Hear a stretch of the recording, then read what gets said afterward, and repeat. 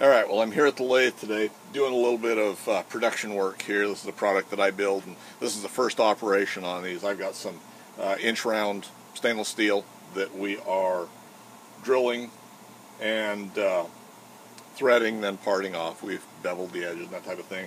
I thought you might just find it interesting. We've got the turret tailstock set up on the lathe and the production cross slide, as well as a hand wheel chuck set up on here. So realize audio's bad. We got the air conditioner going. We're over here next to the next to the VFD for the lathe. So things are noisy. I'm basically just going to let it run through and let you see the operations. Now this is not optimized at all. I don't run this quite enough yet to where I've got everything really dialed in, and there's quite a few changes that are going to be made on this setup, especially once we start converting this lathe over strictly to use it as a turret lathe. But I'll show you the setup I got. You know, position 1 we're using as a stop, position 2 center drill, and I'll probably, before we actually start machining this, go back and see if I've got a fresh center drill. This one's dull, so it needs to be changed out.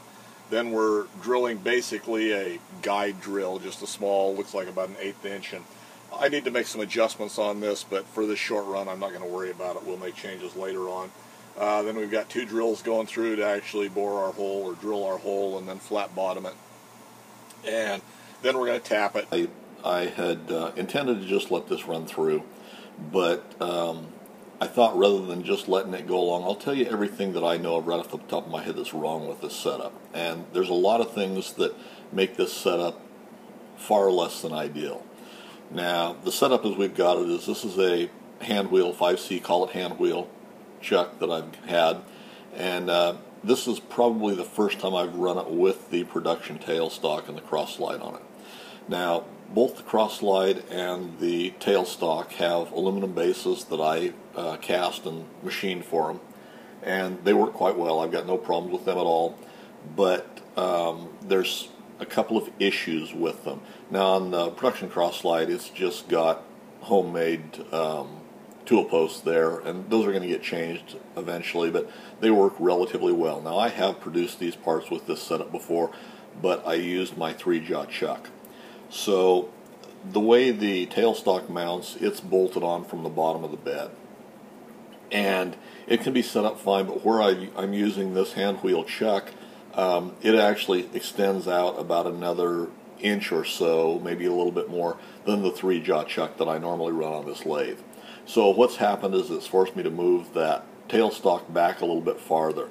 The problem that I run into is with the mounting bolts that lock it in place, it interferes with one of the cross ribs of the bed itself. Now, when you're using a shorter chuck, this tailstock can set a little bit closer to the headstock, so there's enough clearance to reset everything. With it in this position, it's not set properly, so I've got to make some adjustments to that, and that will happen down the road when we do finish converting this over to a full production lathe, rather than, since I've got the other Sheldon Lathe I, I'm assuming that one of the lathes, and I'm assuming it's this one, is going to be set up permanently as a turret lathe just for operations like this. So what's happened here with this tailstock is I've got it set too close to the headstock for where the stock is. So consequently, I've got the stops in some cases completely bottomed out. Now, if you look at the handle on the right-hand side of the screen about on the tailstock there, why every time I retract that the turret itself, you'll see that handle start to move, and it's actually releasing the turret because there's not enough room for me to get that tailstock back far enough to be operating everything. So, and that's an issue throughout the whole setup here.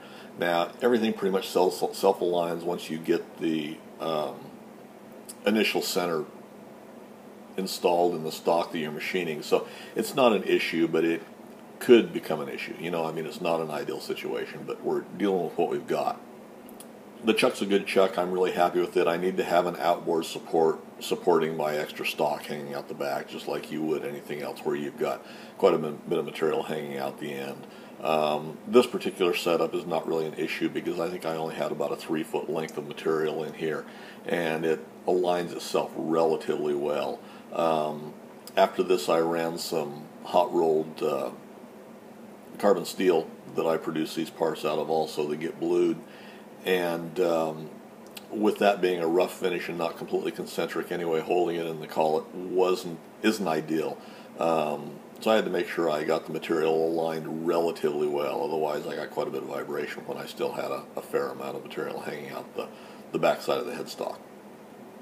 So, as I started out saying, why most of this tooling is homemade, and there's some pieces that are purchased tooling that I've bought off of eBay and other sources, or got with machines that I bought at one point in time.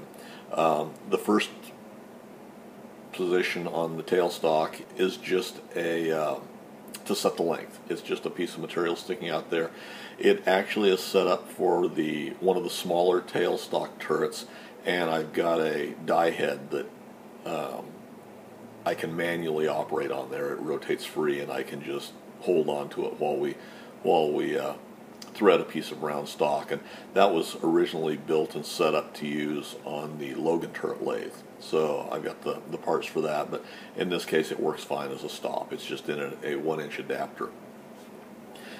Second position is a center drill, and I said I was going to change out to a sharp center drill. I did not do that on this stainless steel material. I just got sidetracked and went ahead and machined and ran with it that way.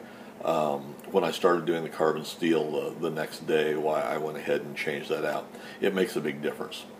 Now the third position is just a small drill to get a hole down through it, and I believe it's about an 1/8-inch drill. It's in a homemade tool holder, and it's an adjustable style tool holder. It was bored just for that drill or that size, so I believe it's probably a nominal size. I believe it's probably 1/8 inch. I didn't really measure it because it's not important. This is only the first operation on this material, and any inaccuracies, as long as the internal bore and exit hole is aligned with the threads, everything else gets machined. Everything else is in the wind and not important. So little inaccuracies I can get by with on this operation. So I said that earlier, or I've said several times early on, that you only have to be as accurate as necessary to get the job done properly. And this works just fine. You know, I have no problems at all. These blanks will all be remachined again, and there's no problem at all with concentricity or anything like that. This is a perfectly satisfactory setup for that. It's just not very efficient. So that's the second or the third position on the turret. The fourth position is the first of the internal drills, and there's two of them. The fourth and the fifth position. The first one is standard drill, and I make sure these are sharp. We want a good hole through them. And then the fifth is a drill that's been resharpened to have a flat bottom. That gives me a flat face in the bottom. And there again, works perfectly satisfactory. Now, when you look at the turret for those are both tool holders that I purchased probably off of eBay, I would imagine. The fourth one with the standard drill is a little bit smaller than the fifth one. They're both 1-inch shank tools. This is a 1-inch shank tool post. And they both work fine. They're a little bit bigger than I like. You know, they're designed for a larger turret lathe and just don't work as well for my applications. They do work, but you have to be aware of how you're positioning them on the tailstock, just to make sure you get alignment out of them so they'll clear on the backside as they rotate through. And you know, it's just anytime you're setting up a turret tailstock like this, you have to be aware of what your clearances are and where everything's positioned.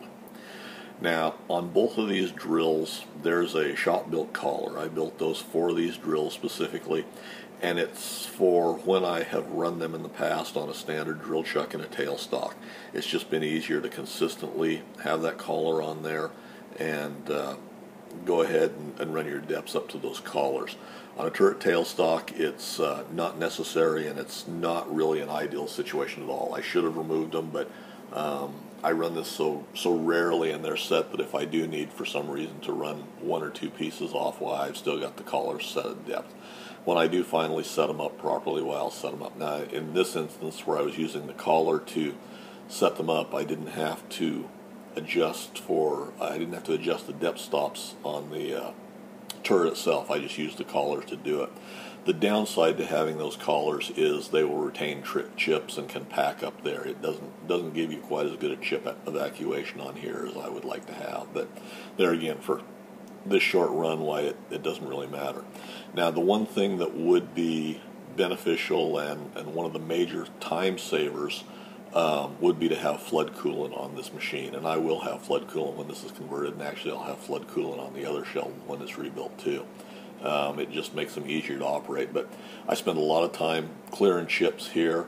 The advantages of the flood coolant on here would be it would run it quite a bit cooler, where these are heating up where I'm just oiling them by hand, and I'd get a whole lot better chip evacuation. It would clear those chips out, and it would keep everything cool. So I think I would probably cut a third off the time. Now, cycle time for these parts is about 7 minutes, 7.5 minutes, 8 minutes, something like that. I think with flood coolant on here, I'm very confident that I could cut a third of that time off of there. So I think we would be under 5 minutes, no problem at all by doing that. So that's definitely an advantage in this application. Now I'm deburring these by hand, or deburring the threaded portion before I part them off. That works okay. There again, I didn't take the time, and there's several ways around that it should be done to do that. Now, tapping this is one of my homemade tapping heads, and it was built just for this application. Works exceptionally well, and it's a great time saver. Save a tremendous amount of time by doing them this way. It works exceptionally well, and it's very easy way to tap for this application. So that's pretty much what I've got for this. Parting off is, there again, could be fine-tuned, and we'll change the carbide at some point in time, but it works quite well. You know, I'm very happy with it. Now, this tool holder here is a custom built. It was bored in the machine. You'll see the cutout up here fits in these little cutouts that are on each of these turrets, and it helps alignment. I found it to be very precise and works quite well.